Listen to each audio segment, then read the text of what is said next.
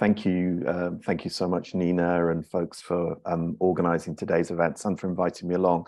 Before I get going on my presentation, I want to just make an acknowledgement to Leo and his team for involving community voices, involving community organisations right from the very start. For the last 12 months, Leo at WHO Europe and colleagues at WHO globally have really taken time out and invested in making sure that community is involved. You've listened to us. I certainly haven't always enjoyed late nights commenting on more documents, but I'm really grateful that at least you've given us the opportunity and chance to do that. So thank you very much for showing exemplary leadership in community involvement. So I'm going to do a little bit of a whistle-stop tour on tiny bit of a reminder of where we've been for the last year. So just a reminder, it was a year ago, or just over a year ago, that in London we started to hear about the first patient treated with mpox and being isolated at a London hospital, who had recently travelled to Nigeria, and then just a couple of weeks later, 2 people diagnosed with mpox who had not had a connection with Nigeria or other similar countries on the African continent. And then very quickly, 4 new cases on the 16th of May, bringing total up to 7 people.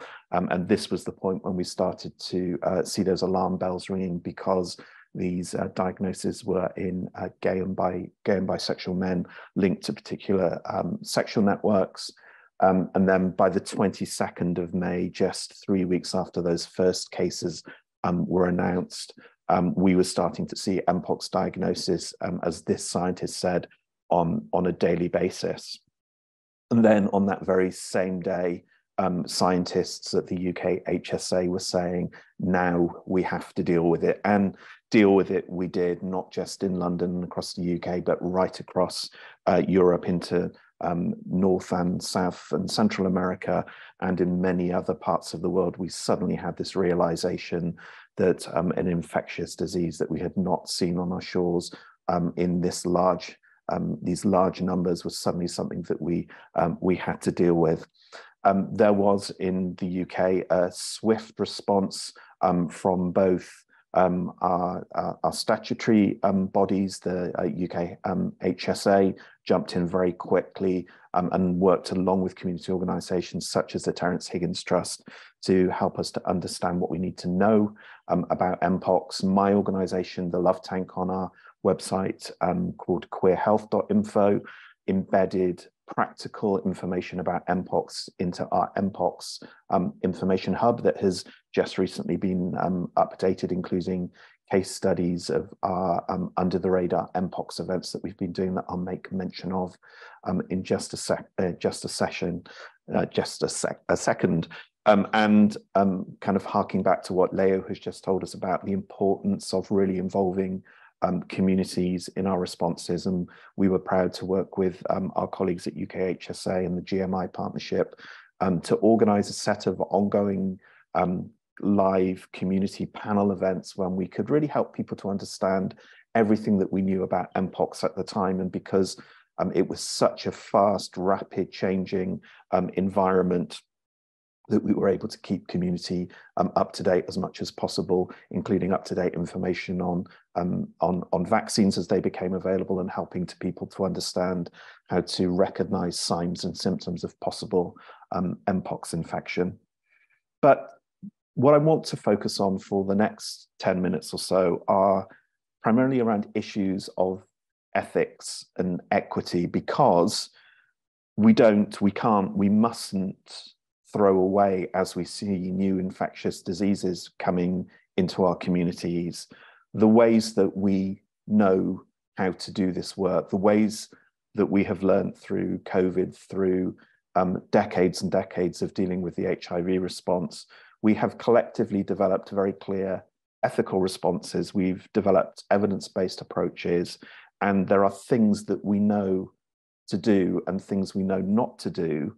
And I guess I've been alarmed and distressed by how the rule book around dealing with ethics and our evidence approaches sometimes get thrown away as we start to panic about how we deal and address with new communicable and infectious diseases.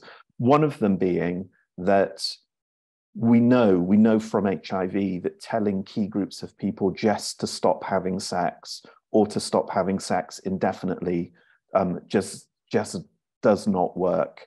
And I'm again a call out to Leo and his team, really happy that we started to use a common language, a collective common language, that rather than instructing people about what to do around with their sex lives, we started to use this narrative of inviting people to take a break. So just think about taking a break for maybe that one hookup tonight, or that one party event that you had thought about going to, or that one orgy that you had thought about going to, or maybe if you're involved in sex work, maybe taking a break from that one client this afternoon until you've got your possible symptoms checked out with a health professional. And for us, it was really important in London to make that caveat because unusually for the UK, we had a great big summer of sun. And that meant that lots of people were dealing with quite normal skin conditions, such as skin rashes. And people were worried that their skin rash from the heat may be mpox, and that we're then going to go and self-isolate for a week or so. And so we were inviting people to please take a break from that hookup, that party, that event, until you've spoken to a health professional and you know for sure that you don't have mpox. So the language that was much more dealing with the reality of how we have sex and how we often live our sex lives, particularly for those of us who are part of those key groups of people who were being diagnosed with mpox. And then the second ethical approach that we started to embed, here is an example with our colleagues from Impact based in Oakland in California, was to try and embed an ethical approach about community norms. And that was a narrative that we were trying to invite people to think about. If you've just experienced someone who may have mpox symptoms or has mpox, think about the way you treat them and try and understand that you could hopefully treat those people in the way that you would be treated if you had just looked at your genitals and found out that you had spots or symptoms, or if you had just been diagnosed with mpox. And what we were trying to get people to understand is that if someone tells you that you have potentially been exposed to mpox through them, then how you respond to them in that moment will determine how they go on to respond to other people in the future. So if you are mean, if you gossip, if you're blaming, if you are mean about them disclosing this to you, then they are much less likely to go and tell other people after that experience. But if you are affirming and positive and gracious that they have taken time and taken a risk to share this information with you, then they are much more likely to tell other people in the future. So in addition, there was a narrative that also played out related to what I've just said, that we should be starting to move to a place where we close down sex on premises venues. This is a quote from a very problematic organisation based in the UK that put out on their social media, that they then recalled after much criticism, that we should be using mpox to close down dark rooms and saunas. And again, we know from our experience with HIV, our evidence-based public health and health promotion approaches, that closing down, taking choices away from people doesn't help our public health response. Instead, what it does is it pushes people underground and makes it much harder for us to engage with some of those people who we might want to engage with. And instead, a much more evidence-based approach is actually to think about how we can use the owners, the managers, and the people who attend saunas, sex on premises venues, and fetish events as excuse me, as educational allies in our responses. And so we started to help our our colleagues who run and own these venues in London to think about how they can make their sex spaces as mpox free as possible, and trying to encourage those venues to make sure that they were supportive of their staff.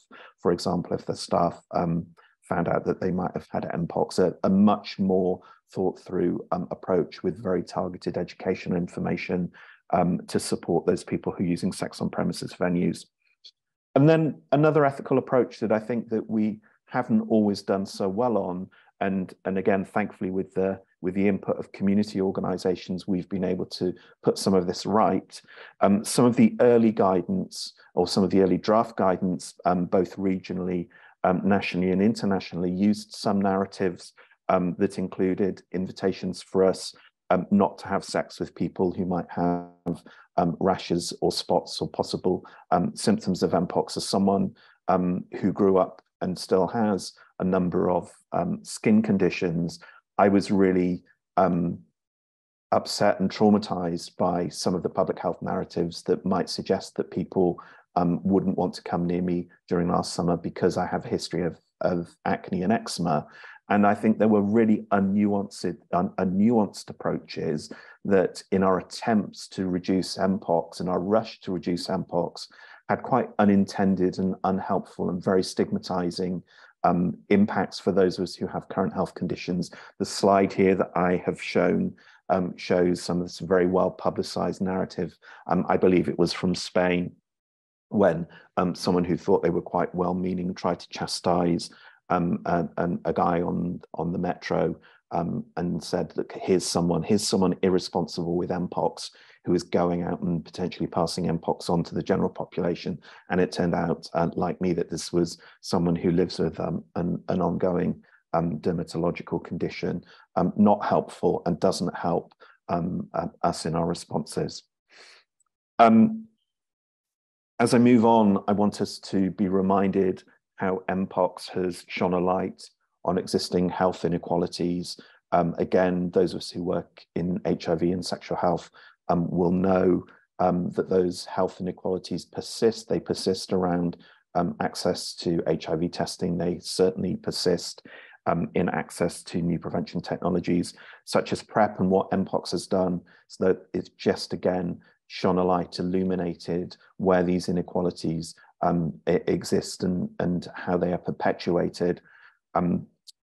If you followed the news in London last summer, we had some of the most fantastic super vax events. Here's a long distance photograph from the one that was held at London Bridge across a couple of consecutive weekends that brilliantly vaccinated tens of thousands of people, and you could stand in line in the heat for 5 or 6 or 7 hours and wait your turn for vaccination. But what we ended up knowing was that these vaccination events were primarily attracting white cisgendered gay men of a certain demographic group, and were not attracting many of those groups of people who may have been more or most likely to be exposed to mpox. The next slide, I'm not expecting you to read the data, but this confirmed cases data slide from UKHSA of just shy of 1,000 people showed that in August 2022, around half of those people who were diagnosed with mpox had not been born in the UK, meaning that therefore these big super vax events and vaccination only being available through bricks and mortar sexual health clinics were probably not attending to many of the people who needed to be vaccinated against mpox. And so this is where I'm really proud of our community response, how our community groups have stepped forward along with NHS clinical colleagues to really try and address some of these health inequalities. We worked with colleagues in both Barts and Homerton NHS Trust to provide mpox vaccination at UK Black Pride. Last summer, 260 people stood in line when they would probably have rather been drinking beer and dancing. And again, for me, this shows our community resilience, our community resistance. This is not an illustration of a community being complacent. This is an illustration of communities stepping forward and wanting to be empowered and take control of our health and to protect both themselves and the people that they are close to.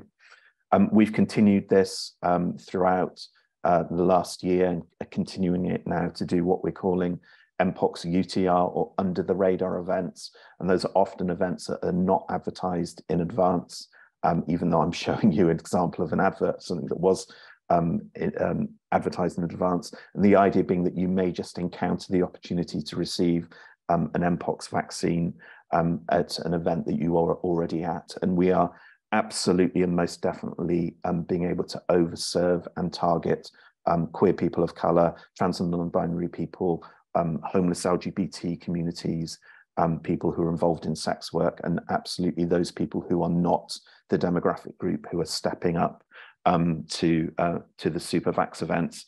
And then finally, and as Leo and colleagues have already pointed out, it's summer festival season, and it's also summer and spring fetish festival season.